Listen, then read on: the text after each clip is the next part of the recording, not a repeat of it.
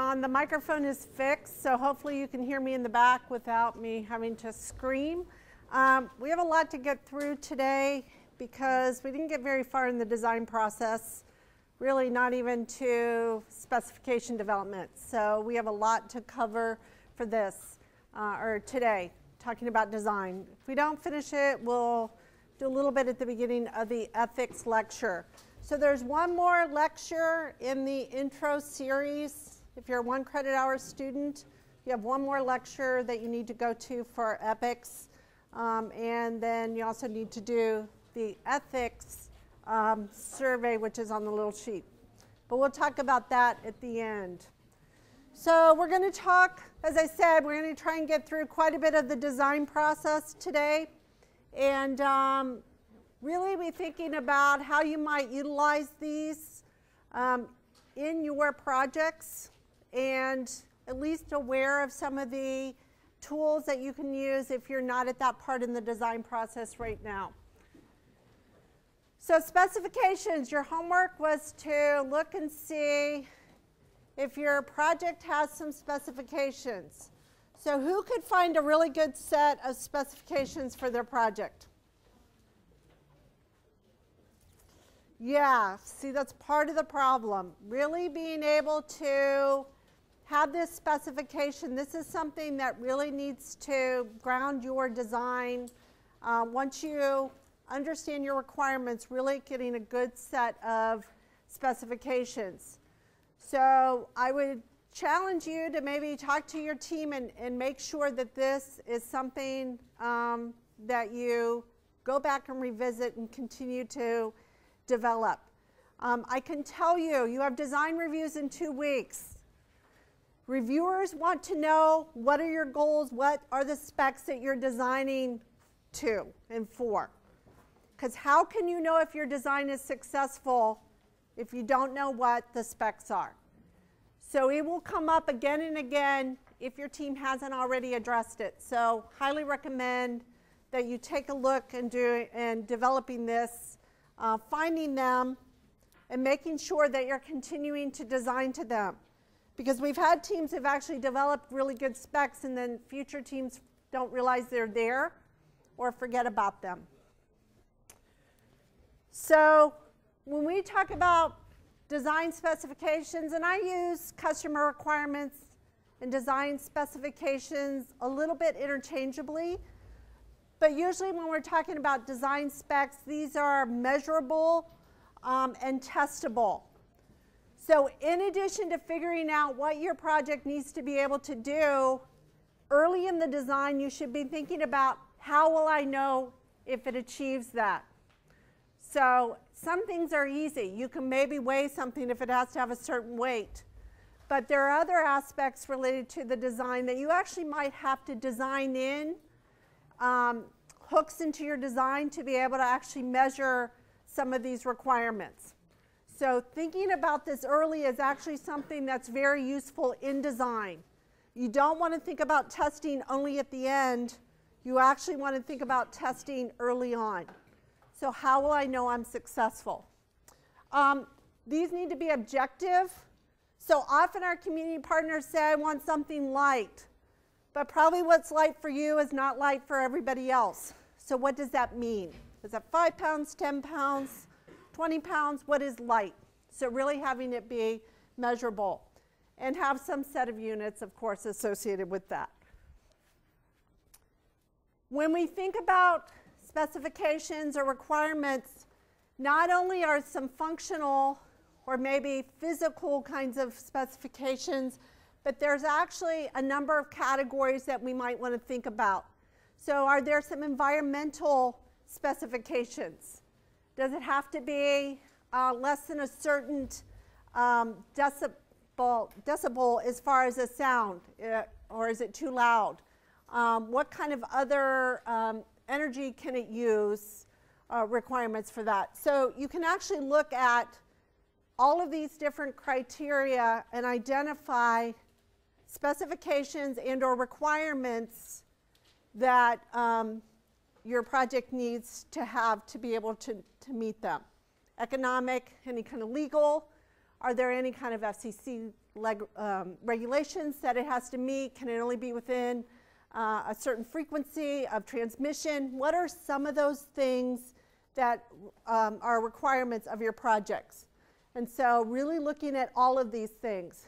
Too often it's just maybe basic functionality that we focus on the specification, but it's all of these criteria that make our project successful. So looking at those different categories. As an example, and this is an older example, so prior to that handheld device, that HER device that I talked about, where we developed the personas and the scenarios, we had a communication device where it had 4 slots. And kids could communicate by either putting the card into the slot or take it out, and it would say the corresponding sound that was on the card. Well, on the market, they already had one of these, but they programmed it specifically to, so I would program slot 1 to say banana, no matter what. So if I accidentally put the wrong card in there, then my kids with disabilities would learn the wrong thing. And one of the things that's harder than teaching a child with a disability, something is unteaching something wrong after you've already taught it to them wrong. So having it be accurate was actually really, really critical.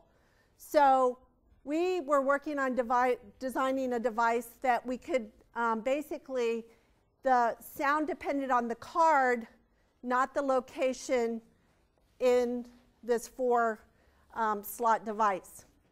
So we started with this basic goal. We wanted to teach communication. We knew what was out there as far as what the typical length of messages were, how many cards were typically on devices that were available. So we identified we wanted to be able to do 4 cards, and that we wanted to be able to have up to 4 cards on the slots, but 15 different cards that we could use at any one time. Once we decided that, then we started to identify still more specifications. So as we decided and figured out how long the messages needed to be, that actually had implications for the amount of memory we needed for the microprocessor that we were using for this. The number of cards, as I said, we determined. We needed to be able to have it identify both when we put the card in and took the card out. That had design implications. So as we started identifying these different specifications, it started to have implications for the design. As I said, we already looked at what was available, and you want to do this for a couple of different reasons. We didn't need to design something that was already available that the school could just purchase. We wanted to design something unique and that had an additional benefit. The other thing is you don't want to infringe on other people's IP, intellectual property, and or you want to maybe see if there's an opportunity for you to patent this device and maybe potentially find a niche in the market where the product can be. So really, you want to first identify, is there something that this project needs to do that's not out there? And what we identified for ours is that, and it's still the case, that it's tied to the slot and not to the card related to that. One of the ways to organize your specs is to put them in a table. So maybe they're kind of interspersed between in your design document, but you actually want to list what that spec or requirement is and where the origin is. And then how will you know if you will achieve it? What kind of testing can you do for that? And then you can use this as a table that you can track what are all the specs. You can show we've met all of these specs. One of the reasons why origin is important is that sometimes a motivating factor for a spec changes. Maybe it's a regulation, maybe it's a particular person in the organization. And so you just want to make sure you know why you're doing something, because often we find ourselves doing something and we don't know why we're still doing it. And so if you can at least track who if I can manage to get through this lecture without tripping myself, that'll be a miracle. But As far as you want to make sure that you know why you're doing it and where that came from, because if regulations change or whatever for that. So for example, we started to identify more specific requirements. So it needed to play a sound, but how loud of a sound? Well, we identified what the range needed to be in decibels within the classroom. Variable output.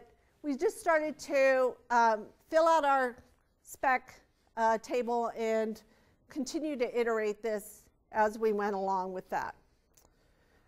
Another example of specifications, this is from a Mars rover project, as far as if you want to look at more functional kinds of requirements, that you could identify a number of requirements as well. So here's just another example of lists of specifications that you should have for your project. So if you don't have something like this or the table before, you should really look at doing that. So again, the goal, we really haven't talked about how we're doing any of this, have we yet? We know what it needs to do, but we still haven't gotten to how we're going to do it. But at the end of the specification phase, you really want to at least have criteria, measurable criteria of what your project needs to do, looking at all those different categories. So then the next phase is the conceptual. And this is where we start to explore. And we actually then, by the end, have a method moving forward of how we're actually going to accomplish our project. So this is a time in the design space that we open up the possibilities and really think of a lot of different ways that we can achieve it, and then narrow and make a decision on one of those things. Research has shown that the more ideas you have during some of the conceptual, the better the quality of the product. So this is something that it's important to spend enough time doing so that you can actually have the best solution possible. Because sometimes this is us, and we're thinking, oh, we have this project idea, our project partner wants us to build something, and we have come up with an idea in our space, but the idea of the optimal is often way out here. So how can we expand the design space, the solution space, to include the optimal solution? So there's a lot of different strategies in achieving this. One of these is a functional decomposition. So what we can do is, instead of still now we're at the what our project needs to do, we can break it down and look at each part, each function separately, and brainstorm on those, and then see if there's a creative way that we can integrate all of those. So for the functional decomposition, for example, our talkie board with the 4 slots, we started to identify then what were the things that it needed to be able to do. So we had, for example, it needed to identify the cards. It needed to have some kind of user interface. We had to be able to choose between the different modes and some way to be able to record and play messages. But we haven't yet quite decided how we're doing all of these, but we started to then identify. So then you can brainstorm for each of these sub-functions, like what might be different ways to identify specific cards in our system. What might you think of? A barcode, yep. RFID, kind of like a barcode, but like a bit pattern that represents the different. So you could brainstorm a whole bunch of different ways to do this, and then bring it back all together in your design. So this is one tool for brainstorming. Another is Scamper. Have you seen Scamper before? So it's a mnemonic to represent variations that you might make on your design. So often an optimal design is either some combination of different ideas or variation of things that we already know. So draw from other analogies that you can see around you and then see how you might modify them to come up with something that's innovative. So substitute, combine, adapt. Other things, you maybe see it used in one context, use it in another context, in your context. Either make something larger, smaller, the magnify. Put together uses. So again, can you have maybe something serve multiple uses within your project? Eliminate, are there things you can actually get rid of? And reverse and rearrange. So these can be mnemonics that once you have some solutions, you can actually brainstorm. So if you were, when you were doing the wallet exercise, if you came up with an original idea, you could actually then do, ideate more by actually using these words to think, okay, I can't come up with another one. Let me just reverse it. What does it look like? That could be a brainstorming tool for like what you did in the wallet. Another way is called 635, and those numbers are somewhat arbitrary, but if you have a group of 6 people, everybody has a piece of paper, and you write down 3 ideas, and then you pass the sheet around in the circle until everybody has a chance. And when you get the paper, you read all the previous ideas and either add on a new idea or extend one of the ones that are already there. One of the advantages of this kind of brainstorming technique is that everybody has a voice. So if you're working in a team where maybe there's, not everybody is very outgoing or afraid to share their ideas, this is actually a really good way to get everybody to participate because it's kind of anonymous and you're not getting that negative feedback you sometimes get in brainstorming that you're not supposed to do. Not evaluate the ideas at that time, but just get more ideas. This is actually really good for that. So this is a strategy. Another strategy is using these cards, and these are kind of like Scamper. So these are design heuristic cards. A group of researchers studied an industrial design expert professional and identified 77 different design strategies that he used in his work.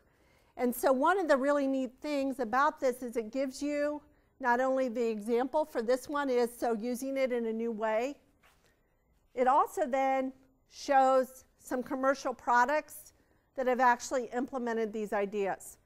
So we have a couple of sets of these cards. So if your team is at that brainstorming phase and needs to get some kind of inspiration, these cards are really effective at helping with ideation. So just one of these other triggers in the brainstorming. So talk briefly about ways to expand that space, but part of the conceptual design, and you probably want at least 3 different conceptual design ideas that you come up with. So not just one. When you're brainstorming, at least 3, if not 5 to 7, is really a target that you want to do with that. But at some point, you actually need to then decide which one of those is the best conceptual design to move forward to go to detailed design. So after you've figured out what it is you need, then you need to converge. So one of the tools that we use is a decision matrix. How many are familiar with the decision matrix? Okay, fair number. Great. So one of the things that's important here, what do you think?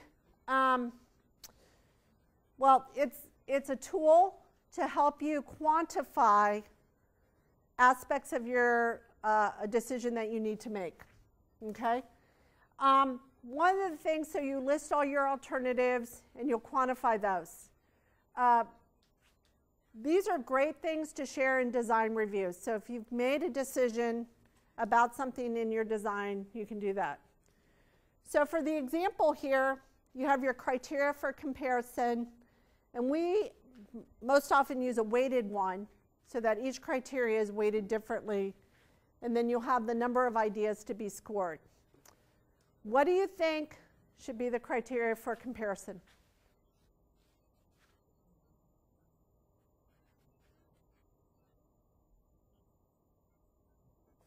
Yes. Your specifications, that's right. Because if it's what your project is supposed to do, that's how you should evaluate your conceptual ideas.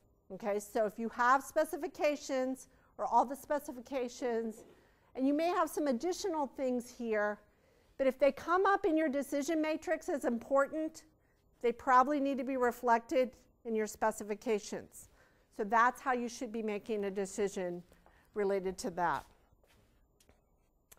Here's an example, and many of you have already seen this, but the way that we do that, we've weighted.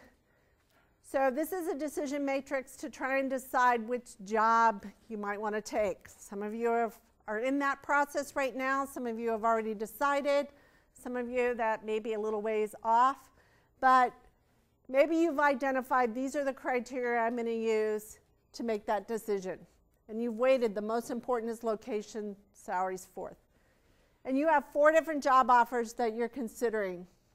So you weight each of your companies based on those criteria, and then you multiply the weight by the score that it gets and add them up until you get the score on the bottom. So those of you who've used these before, what kind of information can you, or conclusions can you draw from this decision matrix? Do we absolutely go? Looks like A1 as far as that. What do you need to do when you have a decision matrix after you do this?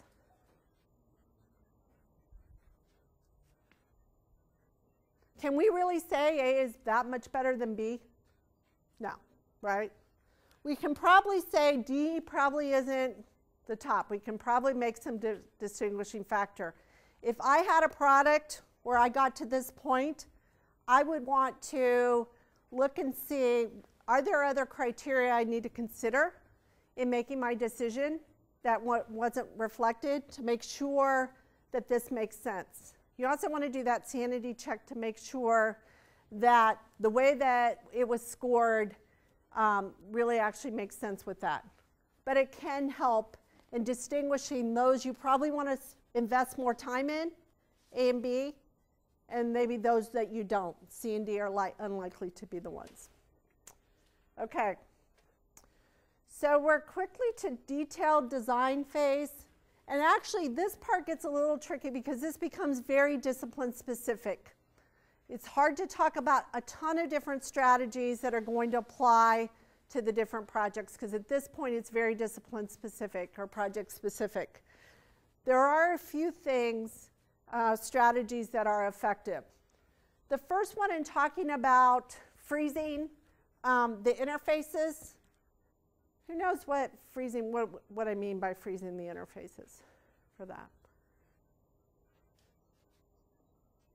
So if you have multiple subsystems, either software or hardware, you come to an agreement on how those are going to interact, how the mechanical things are going to, so at least maybe the surface in which to, how the motor is going to mount. So there may be other aspects of that you haven't decided, but you agree on where the interfaces are. And then that way the subsystems can operate independently in their design and their development. For software, you might decide which variables are what kind of information is being communicated between different subfunctions of the project. So those are things that you want to be able to do. In software, it was top-down specification, bottom-up implementation. Then you would actually then start coding the underlying software or programs that went underneath that. So that will help your team be most effective in getting the project done. The other thing is a DFMEA, and I'll show you that in just a minute. Again, continuing to prototype different aspects. So prototyping is not just something we do in specification or even in conceptual. You can actually, there's those little iterations of brainstorming and figuring out aspects of your project where you can use those same kind of strategies to show that it's actually going to work, and how the subcomponents are all going to fit together. And then eventually getting to the later edges of field testing and usability testing. But again, those are still things you can do along the way.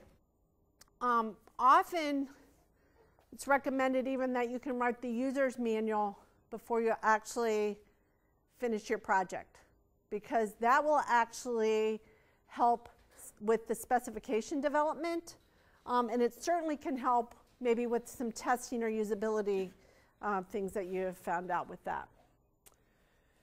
So this is really getting into, of course, as it suggests, the details of how you're going to implement the conceptual project that you can do. So this is a DFMEA. So it's designed for failure mode effects analysis. So the failure mode effects analysis, this strategy can be used in a variety of different contexts. This one is related to design, but it actually can be used in project management for risk analysis, for your what aspects of your project are most likely to not stay on schedule. So there's lots of contexts that this is used, but we're going to talk about it in design. And what you do with a DFMEA is you identify what are the potential failures. Because the goal here is not to wait until you're done or it fails to actually address it. Can you, in your design, anticipate failures and design in safeguards or mitigate those risks in your design? So you can identify those potential failures and effects. So the example that's shown here is, I believe it's for like a washing machine that has a sensor to detect if the water's too high, and then it'll shut off the water once it reaches that. Well, what if you have a washing machine and that sensor fails? What could we do to actually design in a safeguard to mitigate that? So this is going through kind of that process. You rank the failures on three different things: the severity of that failure, how often it's going to occur, and the detection. So whether or not you can detect it or not. Because if something is very apparent, it's going to pose less risk than some of those failures that you can't see. For example, material failures that may be really difficult to identify in the materials that you're looking at. Or it's hidden, so you can't see it, it's not visible that it's going to fail. So you do that, and then you calculate the RPN, which is the risk priority number, by multiplying those three scores, and then develop an action plan. This is, again, something to be done throughout your design. You have to have something to design to some degree to be able to do a DFMEA, but then you can address this. When you get a list of them, it doesn't necessarily mean that you have to fix everything, every failure, but you want to be able to address the ones that are at the highest risk of causing your project to fail and or causing some catastrophic failure at the end. Any questions about this? This is a great design tool. And again, these are one of the things that in industry, and if you want to present this during your design review, these are tools that are used all of the time in industry to be able to identify and mitigate risk. And again, too, you can do it on your schedule. What's most likely to fail? What is the thing in our project timeline that is most likely going to cause us not to be able to be successful? And actually then either dedicate more resources to that early on, or do some other, bring in extra materials, whatever it might be, to be able to address that. One of the other items that we talked about in detailed is user testing. And actually there's data that suggests that, you know, it's kind of a point of diminishing return of how many users that you want to have participate in your user study. And so there are a couple of links that go into more of this detail, but really you can get about 80%, identify about 80% of the errors if you test with 5 users, okay? So if you think about doing your user testing, often we're thinking about maybe 1 user. You really want to try and get 5 users, but you're going to get 80%. Then if you have the opportunity and make corrections on your project, then you can bring in 5 more after that. So if you have the ability to bring in more users, it's recommended that you do 5 initially, make any design changes that you want, and then do another user testing period with that. One of the things too is to try and get as diverse of users as possible, so you can identify as many different errors with that as possible. But there's data and suggestions on how to do that. So, okay. So one of the mindsets we talked about early on was the design thinking mindset. Now we kind of drew from our experience with the wallet exercise to really prototype, to start from a, designing from perspective, start with empathy, and understand what our users. One of the other mindsets that I think is really kind of pervasive, especially in EPICS, is inclusive or universal design. This is motivated by a lot of different factors, and it's not just because we do so many projects for people with disabilities. It's thinking about how can I make what I design as accessible or available to the largest market possible. So you can think of it from kind of a marketing point of view. Am I doing things in a way? It is also a little bit influenced by kind of what we do. The Camp Riley team, when we go down to Bradford Woods, it is a camp that's highly influenced by universal design. They make the camp so any camper, any kid with a disability can participate in that camp as fully as anybody who's there. All kids can fully participate. Some of the design strategies they do is to not make it so that it makes something separate for example, people with disabilities. So if you used a wheelchair, where could you sit in this classroom? There's 3 spots here, right? You can't sit wherever you want. At the camp, they have an amphitheater that you can sit anywhere you want if you use a wheelchair. And actually, all the seats they're folded up, and you could either be in a wheelchair or pull a seat down and sit right next to it. So there's no segregated area for people who use wheelchairs. And everybody can access, and it's not only in the back, they can be at any place they want in the amphitheater.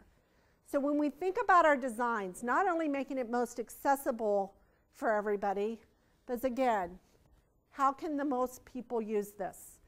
Can be a really big marketing. And companies have actually leveraged this strategy.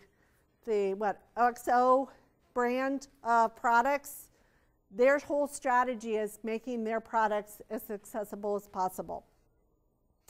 So the principles here: equitable use, flexibility, simple and intuitive, perceptible information, tolerance for error, low physical effort, and size and space and approach and use.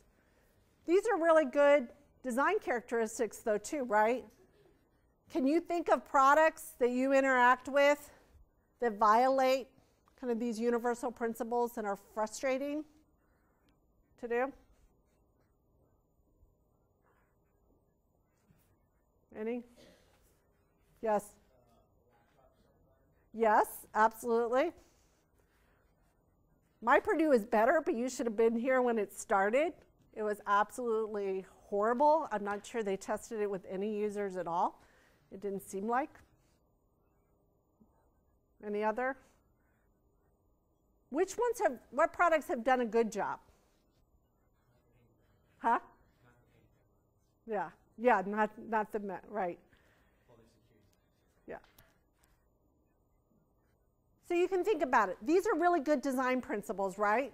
They don't really just apply to universal design, but it's an important way of thinking about kind of the mindset that we take.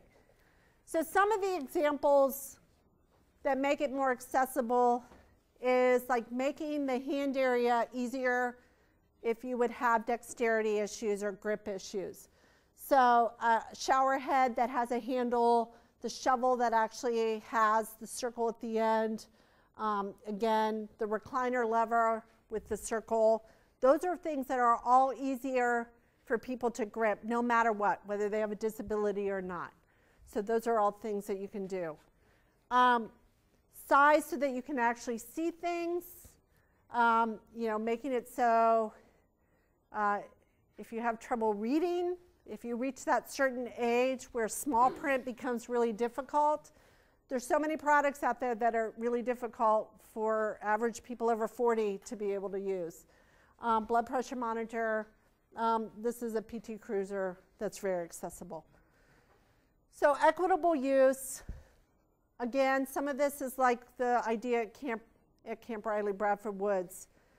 Same means for all users, where there's ramps, they use a lot of ramps because all the users can do that, and avoid segregating or stigmatizing any users with that. Flexibility, again, being able to accommodate right and left-handed, different user needs. So you might have settings in your software that would allow doing that. Your interface to your device could accommodate either a left or right-handed person.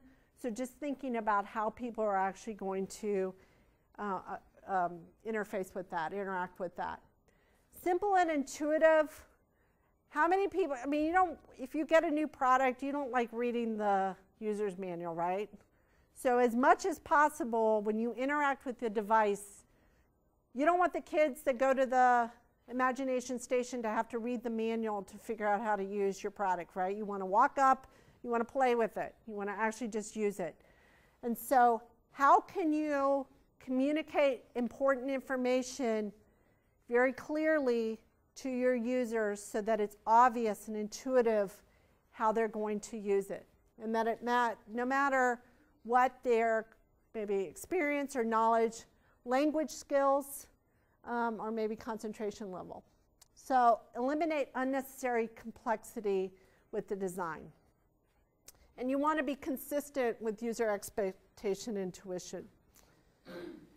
So this is a simple example, but it's a fun one to think about in design. Why do you think it has to be labeled push? Yep, it's a handle, right? So when you see a handle, you usually expect to pull. So when we think about our designs, what do people expect to do when they interact with it, and designing them to do that? Because if you have to label push, something's wrong with your design for that. And now you'll walk around campus realizing how many doors violate this.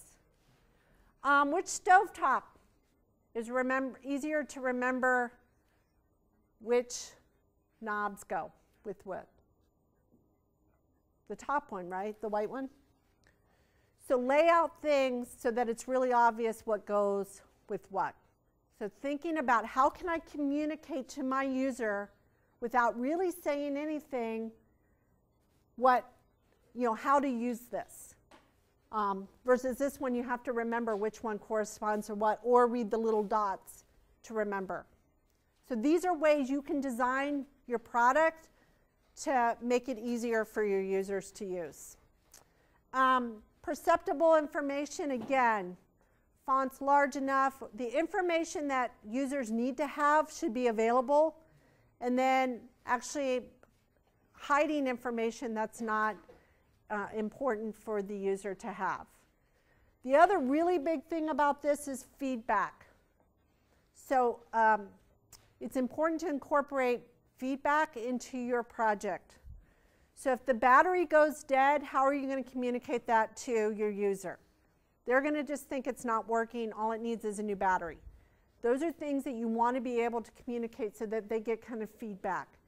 For some people, like for one of the communication devices, the haptic, the feedback is really important for the users to understand that they're actually communicating and actually pushing a button. So those are things to really think about doing that. So click, indicator lights, comment box. If you have a software program you're writing and it's taking a minute to process, giving the user feedback that it's, you know, the hourglass or the circle or whatever it is, to communicate that it actually is working, but that you don't have that. As much as possible, communicate ways, symbols, things that if people use different languages, that they can understand what you're trying to communicate to them. Also the tactile, the braille, vibration, those are also things that are really important. We have some teams that are working with the Indiana School for the Blind and Visually Impaired. All of these things are really important for that in audio.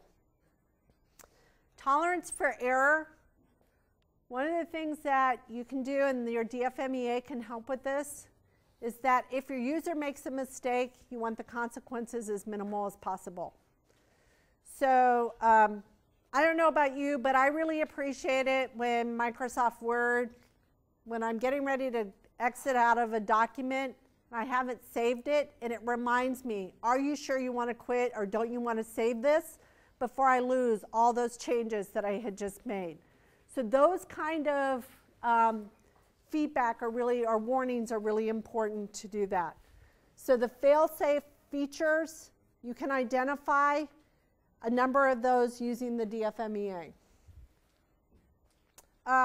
Again, prevent, warning, reverse, recovery, make it impossible or very difficult to make the consequences of the error.